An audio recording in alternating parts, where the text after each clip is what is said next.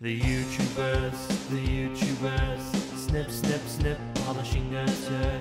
A subreddit will drop reviews, and everyone is laughing with you, but you did nothing but scroll.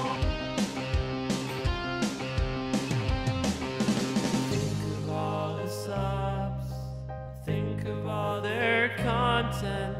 Making this is easy when Reddit does it for you. Demonetized again. What about my hard work? React to 50-50. Blurring bloody wounds. And you've got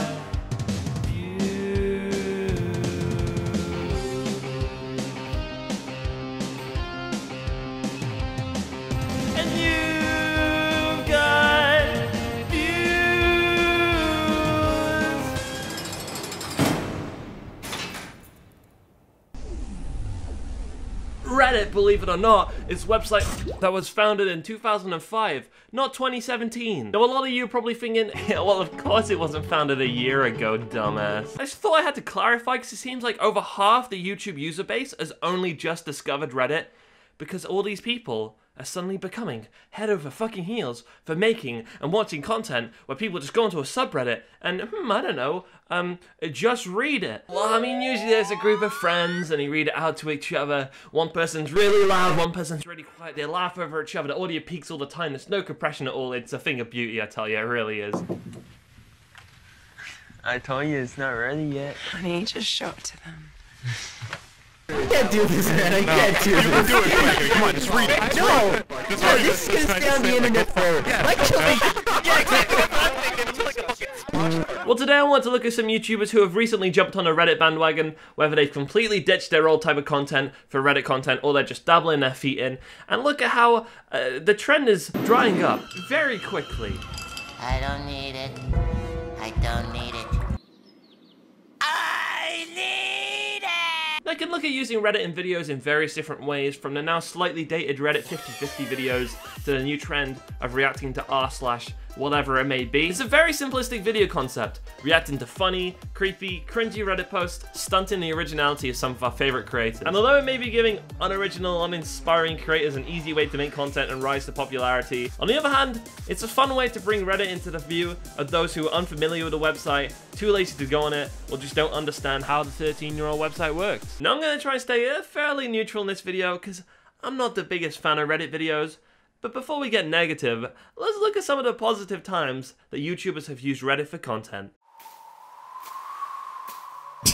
Example 1! Nerdsy is one of my favorite channels on the entire website. They go the extra mile, and then an extra 100 miles after that, to expose Photoshop butchery, try hard their way to Instagram ass glory, and debunk the latest secrets in the YouTube algorithm. In their Try Hard series, Nerdsy and his yay partner Nikki traveled across Europe taking intriguing yoga shots, recreating the shots of Instagram ass and yoga pants models, for lack of a better phrase, from the likes of models such as Jen Selter. Cleverly examining how to grow the Instagram account, Nerdsy did a lot of research into utilizing different websites for growth, one of which being Reddit. But what's the big rule of thumb with Reddit?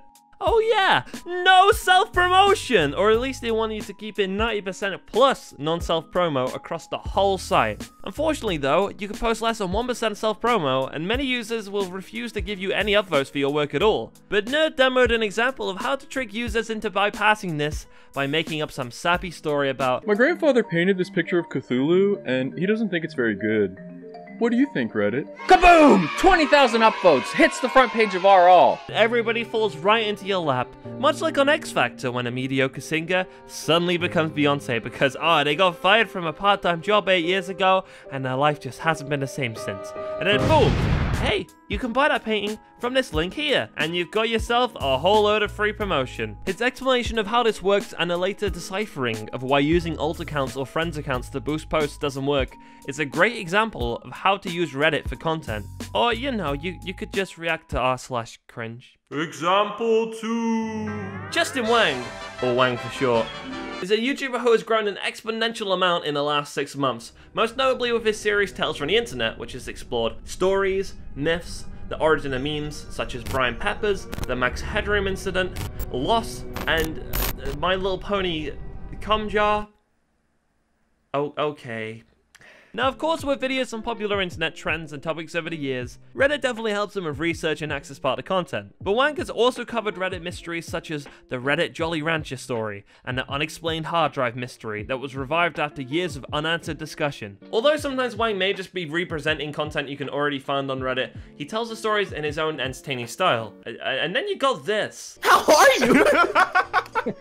Man, what a drastic set of actions. And this. Found this movie on the deep web. Should I open it? Despacito 2 full HD. Oh god, and this. Bacon versus vegans. Who wins? The bacon. I'm not getting the point across very well, but I think some of you might. Now that we've licked a couple asses of popular YouTubers who have used Reddit in an entertaining way, let's get ready for the dislikes! Leave a like on the video if you like Another Reddit video. No, sorry, that's not right. Let's get ready for the witch hunting! Hello everybody, my name is Markiplier and welcome back to Reddit's 50-50 Challenge. That was when I ruled the land. God damn it, no, that's not it, that's not it. Let's get ready for the Leafy is here disclaimer to start the video! And I like the trees. Smoke so much weed you wouldn't believe. And I get more ass than a toilet. As we approach the segment where I use some words such as uncreative, maybe boring, let it be known that some feelings may be hurt. Yep, that'll do. Meme review! We're gonna be looking at some channels which I really do enjoy, including Cowchop, who I personally think makes some of the best content on this entire website.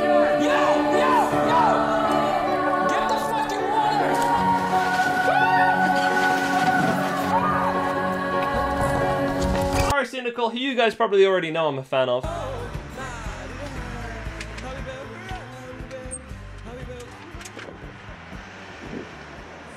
I'm looking for my friend who's gone missing.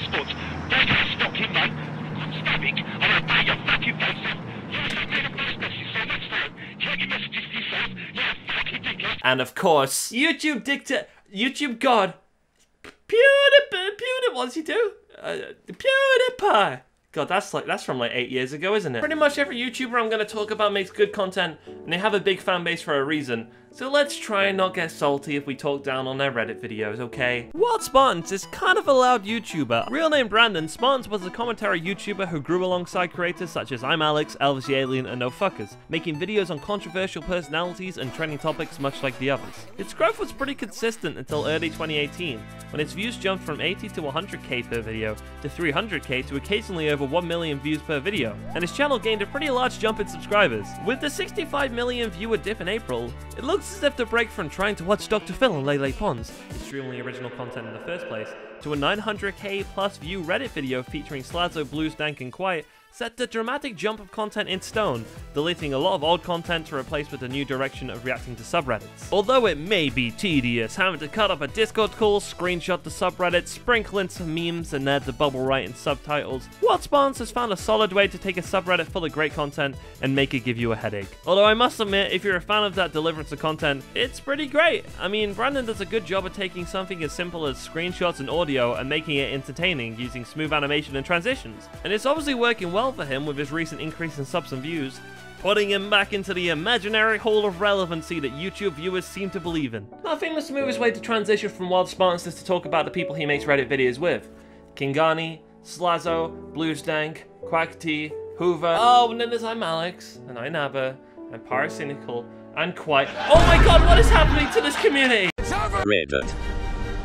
Commentary community. You underestimate my power. Number 15. Well, Reddit.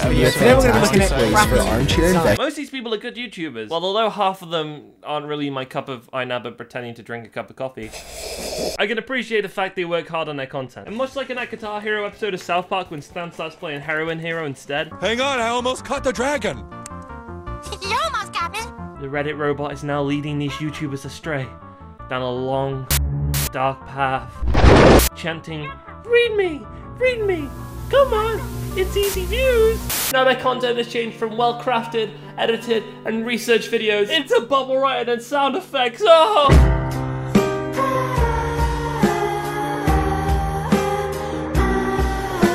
Bluestank also has long hair.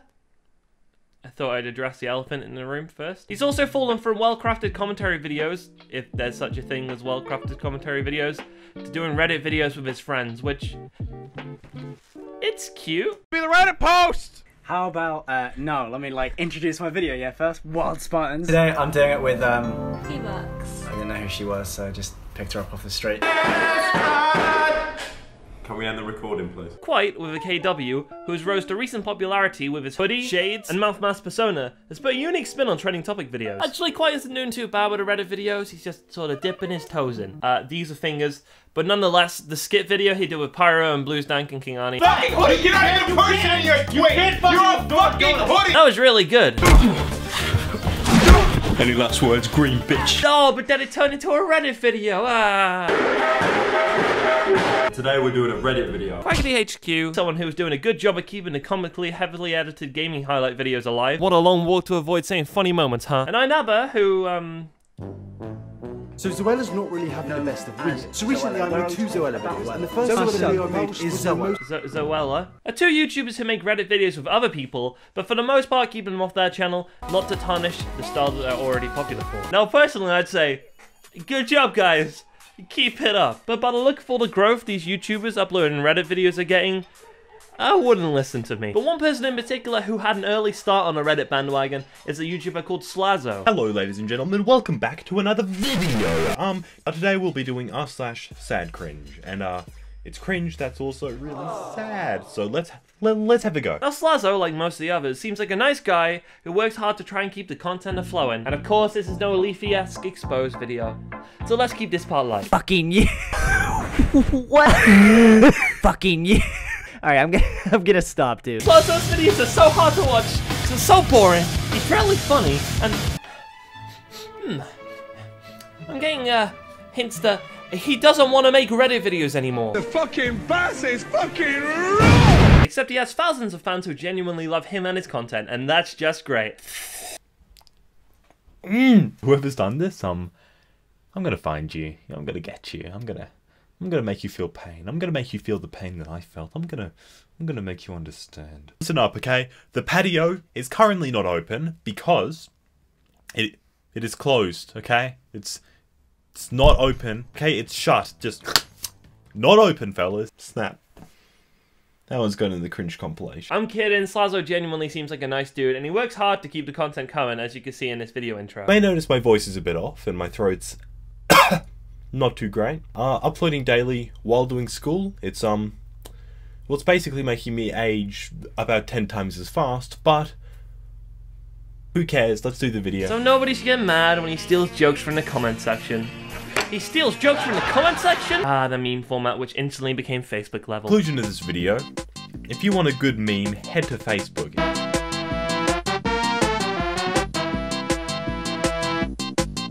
Right, I think what they did was they accidentally placed a staircase block instead of a fence one. Easy mistake to make.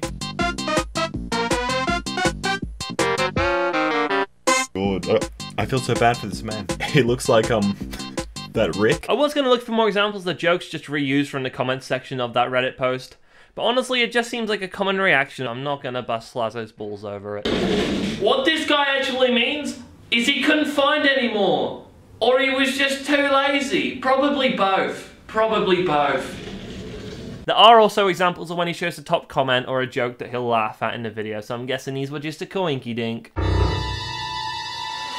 Now, a lot of people compare Slazo to Sorrow TV, a very popular Reddit channel, which I had never heard of in my entire life until I started making this video. But I've only heard good things about him, and Slazo has this to say about the people who compare him to it. Okay, so I've been called a Sorrow TV clone a lot, namely because I cover the same posts when I do a subreddit as him. As if I meant to change what the top posts are. We're both doing top posts of a particular... How am I meant to be different? And we will talk about sorrow, but I actually found a Reddit thread discussing this, whether using Reddit content for views was just stealing content. The thread was called, "This channel is made entirely from stolen content from Reddit," showing a channel called Nate TV. Although most people were defending him, this thread's a great place to see the arguments for and against taking Reddit content for views. Comments include, "Are you amazed, bro? Stolen content makes way more money than original content." Someone replied, "For a lot less effort. And Facebook has Reddit content, and Twitter has Reddit content. Why are you complaining? There's tons of channels like that. Some just have Google text-to-speech, some just play shitty copyright-free music, and other people, voiceovers. Are they commenting / criticizing the content? You are allowed to use for commenting / criticizing the content. I haven't seen the channel above, by the way. Equals 3, Tosh.0, and 2 channels / people / whatever that borrow constantly." Wow, would you look at that? And now I'm the one using Reddit for views. But the general consensus is that people steal content all over the internet. For example, when they see the same tweet go viral from 8 different people, clip shows like the late equals free. Oh yeah, guys, just a reminder, your rent is no longer due. And at the end of the day, Reddit content is available on the website for all to see. Who is going to copyright a Reddit post? Clap emoji between every word like it's twitter.com. Who's gonna see an original meme on Reddit with 80k upvotes and not repost it? No, it wasn't actually till a few years ago that I actually started using Reddit when bands I liked were doing AMAs. Because at first I was put off by the unfamiliar format of all the text and the replies in the threads, and so there was so much content on Reddit that I was missing out on just because I didn't understand how the website worked. And once you get familiar with the website and ignore all the assholes that gatekeep every sub. "Hey, just messaging you to let you know that I'm a way better person than you. You're scum." It's a great site, but many people just don't put the effort in or are put off. Like a viewer of mine saying, "I kind of enjoy Reddit videos because I hardly go on there and I'm not really familiar with any of the posts." So not only are these videos promoting subreddits, they're bringing the content to those who otherwise wouldn't see it. Now let's look at some bigger people who are making Reddit videos. The idea is that I'm really tall, hence quite big. Sorrow TV are finally the big daddy of Reddit videos, and I'm saying that after only watching one of his videos. But the guy makes good content. You can tell straight off the bat. The Grammy goes to... But what puts people off from the Wild Spartans, Blue Stank and Friends group, taken from the opinion that many people I've spoken to about this topic via Discord, is that they often speak and laugh over each other loudly. Yes. Yeah, that's what I said. So That's what I said. So quick. So who What? disagreed? Oh my fucking god. And although they may fuck up and start again, left in for comedy reasons of course, they leave slip-ups in all the time. Or so my viewers believe. Sorry, this is not very good research, but I just can't bring myself to watch more than one of them. Sorrow, on the other hand, brings something completely different to the table, which is voice acting. To me, watching a Sorrow TV video instantly feels like watching Fairly Odd Parents, and suddenly Nickelodeon have a technical error and start showing r/Pornhub comments instead. The editing of channels such as King Arnie or Pyrocynical may be much better, however Sorrow definitely knows how to turn bland screenshots into an entertaining video. Much bigger YouTubers such as PewDiePie and H3 have been known to dabble in Reddit for videos. My favorite hobby of all time is beating my own meat. Are you ever about to drop a sarcastic comment, but then you decide against it?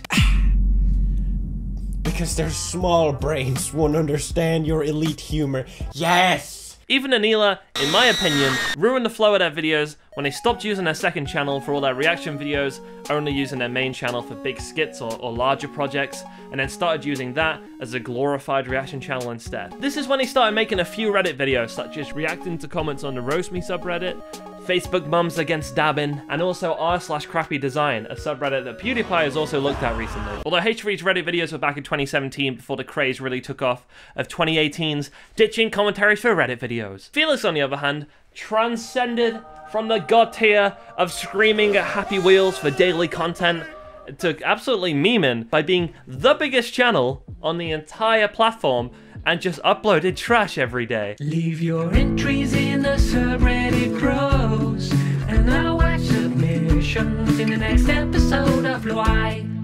Don't get me wrong, although his videos are trash, I love PewDiePie as much as my neighbor Bill.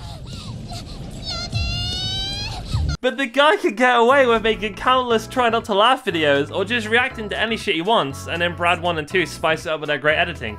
Same goes for his Reddit videos. Stop, Brad or Brad 2, what the heck are you doing?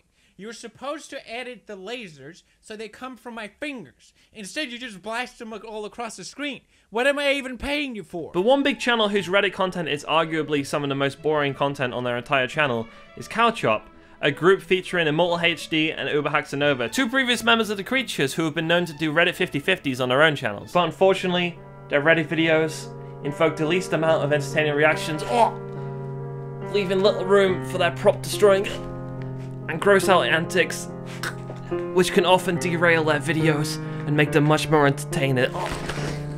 Instead, for the Reddit videos, they just sort of sit on the sofa and go, ew, dude, Not much going on, really. Dude, I don't want to see that. I love KnockoutWolf. I love KnockoutWolf.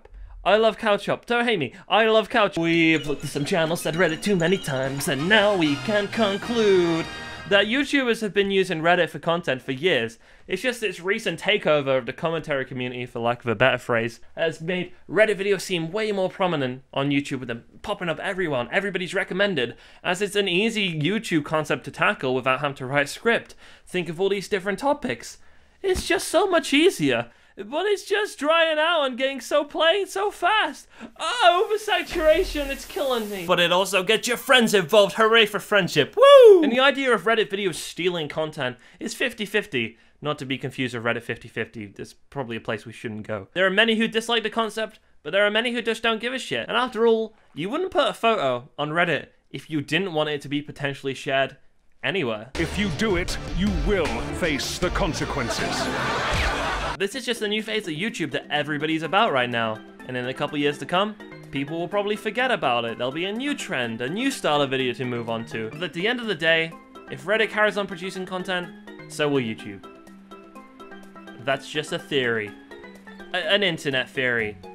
Thanks. Before I end this video, I want to thank Ryan Kinder, Alex Silverstein, and Gage Anu for helping me research, as I know next to nothing about Reddit YouTubers. Thank you very much for watching. You can like this video. Hey, you can even subscribe to my channel. Oh my god, you could also leave me a hate comment and report me for harassment. Just putting some ideas in your hands. Why am I doing that? Before I go though, I really want you to give me a high five. Are you ready? Oh look, it was actually a Patreon logo. Fooled you. Shout out to my patrons, Ryan Kinder again, and Cybertwin. Thank you so much. I'll just put the money back into my losses for buying a diamond sword. I'm not gonna waste any more money on memes. Just kidding, I got a pickaxe too. Good night, everybody.